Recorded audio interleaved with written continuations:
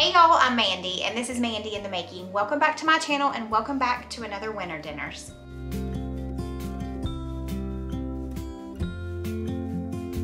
We are starting this week out with one that Steven is very excited about. It's been in the crock pot all day, so I'm going to take you back in time to this morning when I put it in the crock pot. But tonight we are having pork carnitas.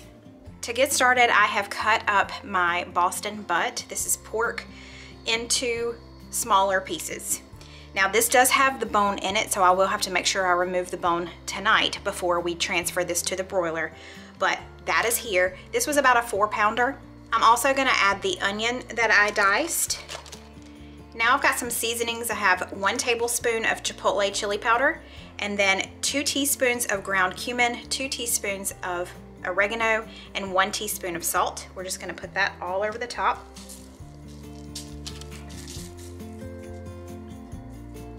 Now I've got this orange. We are going to zest the orange completely over the top of this, and then we'll add the juice of the orange as well. Be careful not to get any seeds in here while I'm doing this.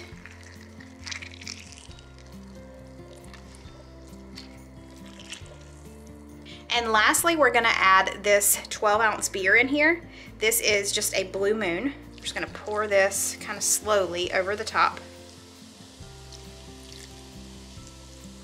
That's it. We're just gonna put the lid on this and it's gonna cook all day long on low. You know, I said on low, but what I'm gonna do is I'm gonna do it on high for a couple of hours first, and then I'll switch it over to low because it's already lunchtime, and if we did it on low, we would do it 7 to 8 hours. On high, it's for 4 hours, so we're gonna kind of split it between the two.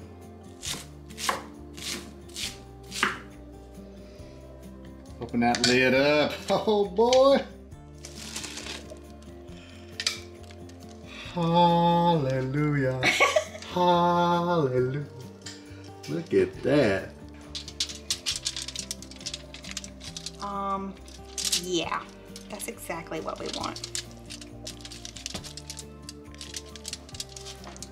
Wow. Talk about fall off the bone. Boom, baby. Mm-hmm. It's just falling apart. Mm-hmm. This is exactly what you want. I did trim this up this morning. There's still gonna be some fat in here just because it is what it is, but I got the larger pieces of fat off this morning when I was getting this together. What you think about that? Okay, so now that we have shredded this up, we're gonna add just a little bit of the juice on top, and then this is going under the broiler for like 5 minutes.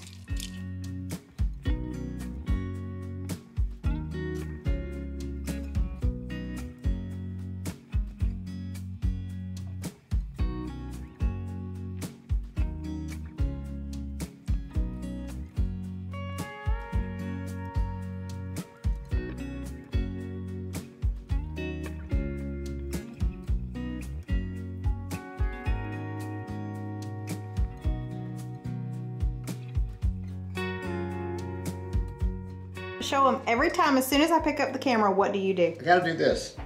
He has to fix his hair. Not that that makes much of a difference, but... Every single time. It's like clockwork. Right. I can't wait anymore. I gotta get into this taco here. Do it to it.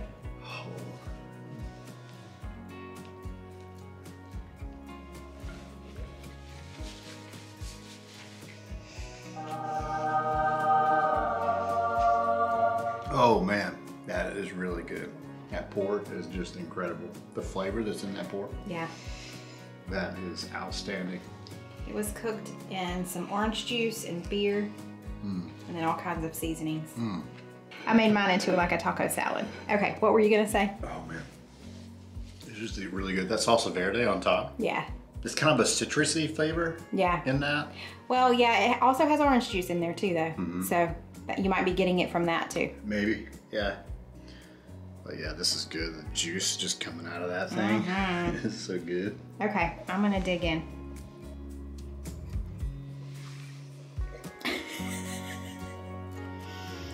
She was not on Winter Dinners last week, and I know a lot of you missed her. Gracie Lou. You say hello? Say send cheese, please.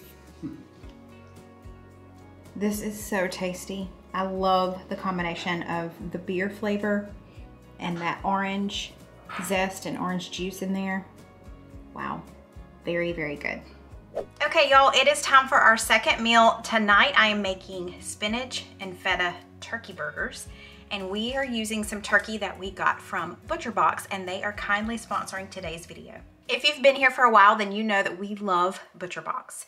Nothing compares to the quality of meat that we get from ButcherBox, and I love sharing that with y'all. When I mention quality of meat, I'm talking about 100% grass-fed, pasture-raised beef, free-range USDA certified organic chicken, pork raised crate-free, wild-caught seafood. They've got salmon, cod, scallops, haddock, and then we really love their ButcherBox bacon as well. It's sourced from humanely raised pork, and it's uncured, nitrate-free, and sugar-free. I mentioned that we love their bacon, but we also love their steaks. They're amazing, and when you cook them, you have no idea that at one point they were frozen. And that's because they are frozen at peak freshness, and then they are sent to your door on dry ice, and you just pop them in your freezer and defrost them when you're ready to cook them. So how does ButcherBox work? First of all, they source from farmers and fishermen that meet the highest standards for quality. And by getting ButcherBox, you become a member, but you get to choose your box each time and the frequency in which it's delivered to your house. They offer 5 boxes, 4 curated boxes that they pick out, and then there's 1 custom box option, and that's the one that we usually go with. That way we can just kind of hand pick exactly what we want, and we can do a good mixture of the different meats. I mentioned that it's sent to you on dry ice, but the box is 100% recyclable, and you are getting that high quality meat sent directly to your door, which means you don't have to go out to the grocery store and hunt for particular cuts of meat and really not knowing where that meat is sourced from. ButcherBox believes in better. For them, it means treating our planet with respect. It means caring about the lives of animals and the livelihoods of farmers. And ultimately, it just means better meals enjoyed together. Because I'm working with ButcherBox, that means you guys are gonna get a great deal. If you've been thinking about ButcherBox, now is the time to join. Just use the link in my description box below. When you click that and become a new member of ButcherBox, then you are gonna get 2 pounds of grass-fed ground beef free in each box that you get for the lifetime of your membership. So thank you again to ButcherBox for sponsoring today's video. I love working with ButcherBox, and I know that if you give ButcherBox a try, you're gonna love it too. So you could definitely do these turkey burgers outside on the grill, but it's very cold here right now because it's winter. So we're gonna do it inside on the cast iron skillet on the stovetop. I want to mention to you, fun little story. Stephen and I got very sick from turkey burgers a long time ago because we undercooked them. We did not check the temperature. We paid the price. So make sure that your burgers are done, that they reach 165 degrees Fahrenheit before you eat them. Believe me. We've got some fresh spinach here. I'm just gonna chop it. These are gonna go into the burgers.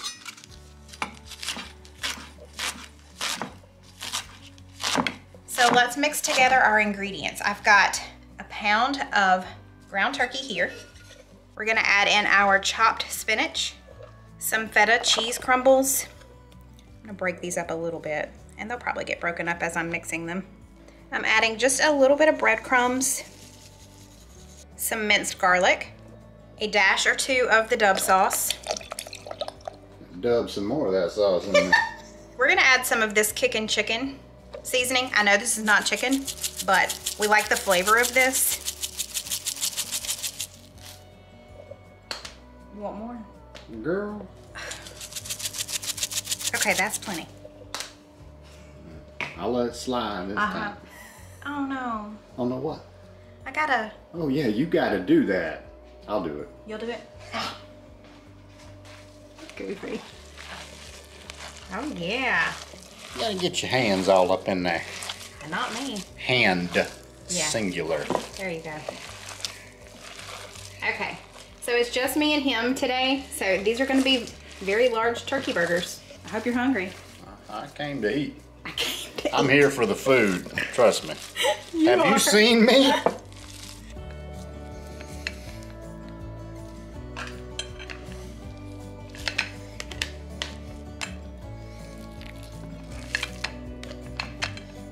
Oh yeah. Perfection. So we've got this large cast iron skillet here. We've heated it to about medium high, and we were gonna add some olive oil, and then we were gonna throw our burgers in. Negative. But he discovered that I have bacon grease over there in the fridge, so he said, we're cooking this in bacon grease. Yes, ma'am. We're gonna hook it up. All right, let that melt down and then we'll throw them in. While we're doing this, I've got my air fryer preheating so that we can cook our waffle fries in there.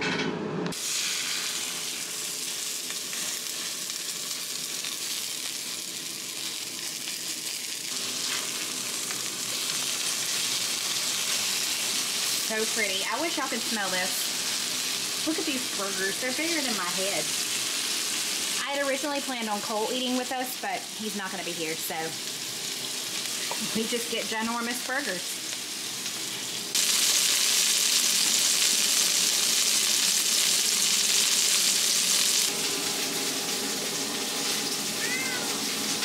Are you reaching out to me? What do you want?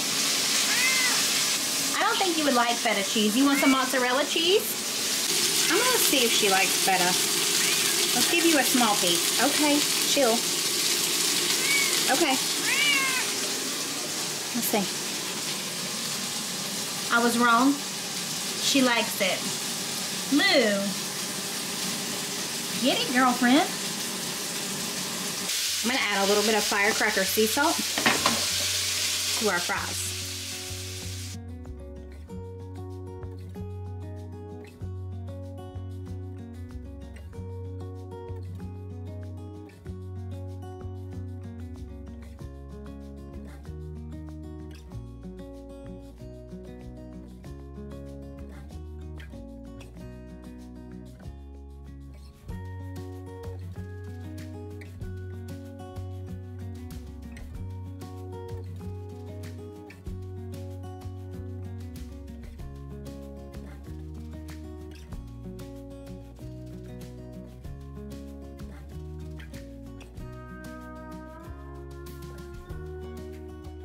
Let's get some of this proper burger here. Big.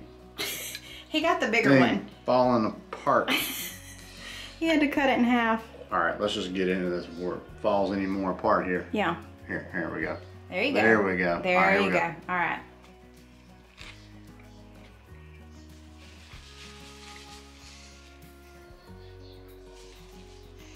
Man. Mmm. Wow. This is absolutely incredible. Yeah? Best ground turkey anything I've ever had. Really? Wow. Yeah, it's juicy. Yep. The feta cheese, definitely. I mean, you get just a little bit of that. It's not overpowering. The spinach adds a good touch to it. I love the cucumber on top. It definitely freshens it up. Yes. Gives it that little bit of a crunch and Yeah. lightens things up. I love that a lot. The bacon grease, I mean, talking about a heavy hitter. Yeah. I mean, flavor upon flavor. that is just incredible. Tremendous flavor. Not much spice. I thought we were going to have a little bit more spice than we did. Yeah. But it's enough. Okay, You know good. what I mean? I am very impressed. I'm I'm so not happy. usually a turkey burger type of person. Well, I mean, we had a But bad this one- experience with one, yeah. and it can be bland if you don't It season can it be. right. Yeah, this is done extremely well. Okay. Very good seasonings. Yes. All right. Well, I've got to dig in now. I mean, I'm very happy for you, but Mm-hmm. I gotta try it. Y'all, if you've never had a turkey burger like this, now is the time. This is so good. It doesn't taste like a turkey burger. Like, if I took a bite of this, I would think it was a regular hamburger, honestly. Absolutely. It is so tasty. Wow. Huge, huge hit. Okay, y'all, for our third recipe this week, our Subbie supper is actually a Subbie dessert. If you are new here, you're probably wondering, what is Subbie supper? Subbie just stands for subscriber, and my subscribers send in a recipe that their family loves, and I go through those. I choose one to make each week. We test it, or we make it, and then we taste test it and let y'all know what we think. Not only do we taste the recipe and try it, we also share a little bit about that particular subscriber, whatever they're comfortable with me sharing. So if you are interested in sending in a Subbie supper, you can email me at mandyinthemaking2018@gmail.com. This week's Subbie supper dessert comes from Chris. I don't know a lot about Chris other than the fact that this particular dessert recipe is one that she used to take to church get-togethers, and she said her pastor loved it, and it's called Baptist pie. Now, when I did a Google search for Baptist pie, there are lots of different versions of this. I saw one with mandarin oranges, which I'm really happy this one did not have that because I'm not a fan of mandarin oranges. But this one caught my eye, and you'll see why. If you've been here for a while, you know what one of my very favorite fruits is, and that's blueberries. This recipe actually makes 2 of these, so we're gonna keep one and I'm gonna gift one to someone else. But let's make it. It's no bake. I'm not the best baker. And it'll be ready in about an hour after being in the refrigerator. Let's get started. Okay, this is about as simple as it gets. I have a 21-ounce can of blueberry pie filling. Now we need crushed pineapple. I did drain this, and the recipe says for a 15-ounce or a 15.25 ounce can. This is a 20-ounce can, so I won't use quite all of it. And a 14-ounce can of sweetened condensed milk. Now let's just mix all of this together.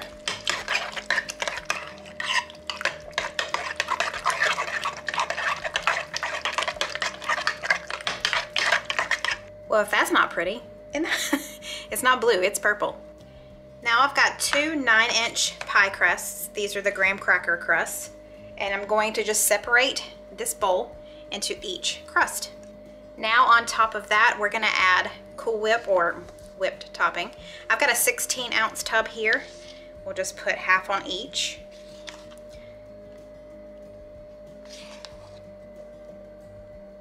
I didn't quite use the entire container. I feel like this is pretty good. Now I'm just gonna pop the lid on these and stick them in the fridge, and they're just gonna refrigerate for 1 hour and then they'll be ready.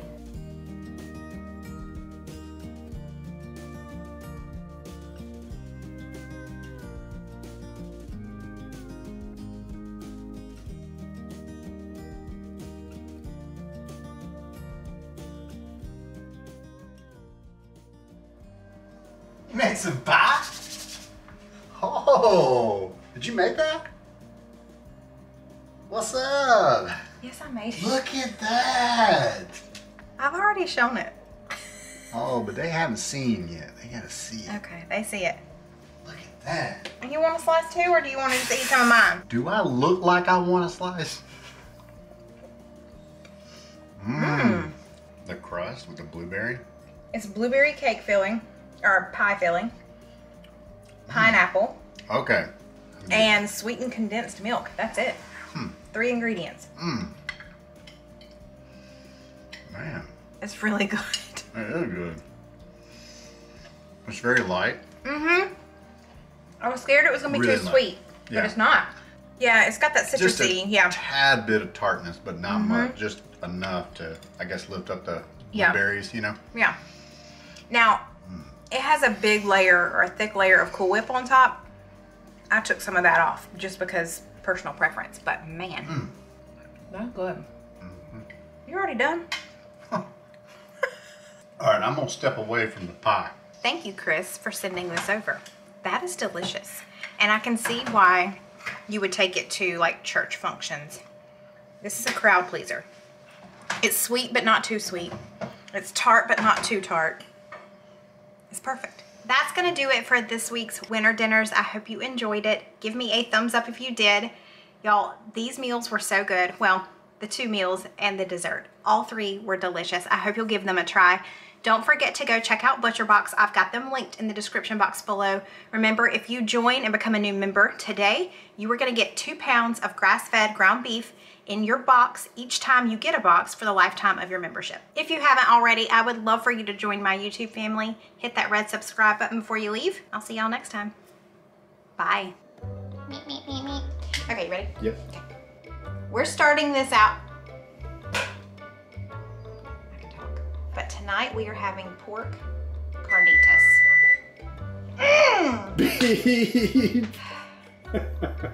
Even the oven was excited about that. It's out of the shot.